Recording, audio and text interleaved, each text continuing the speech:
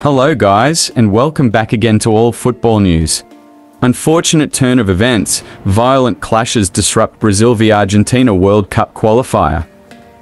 In a shocking turn of events, the highly anticipated World Cup qualifier between Brazil and Argentina was marred by violent clashes at the iconic Maracana Stadium. The match, which was set to kick off on Tuesday, experienced a half-hour delay due to clashes between the Brazilian police and visiting fans. Argentina's captain and football legend, Lionel Messi, voiced his concerns about the excessive use of force by the Brazilian police, accusing them of brutality. This unexpected incident has left football fans worldwide shocked and dismayed. The intensity of the situation led to a tense atmosphere as both teams waited anxiously for the match to begin. The delay, caused by the clashes, added an air of uncertainty and frustration, highlighting the importance of safety and security during such high-profile sporting events.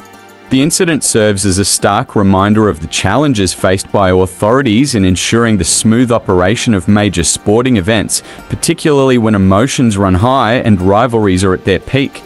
It also underscores the need for thorough planning and coordination to prevent such unfortunate incidents from occurring in the future. As the match finally got underway, players from both sides displayed their determination to put the disturbances behind them and focus on the game.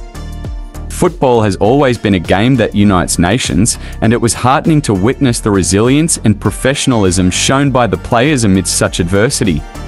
The clash between these two football powerhouses was highly anticipated, with fans eagerly awaiting a thrilling showdown between the fierce rivals. However, the unfortunate events leading up to the match overshadowed the excitement, casting a shadow over the proceedings.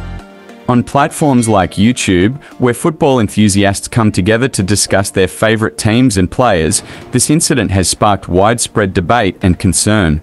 Fans from around the world have expressed their disappointment and called for stricter security measures to prevent similar incidents in the future.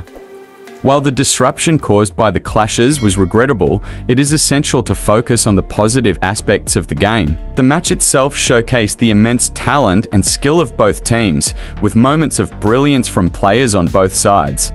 As the World Cup qualifiers continue, it is crucial for the football community to come together and address the underlying issues that led to this unfortunate incident.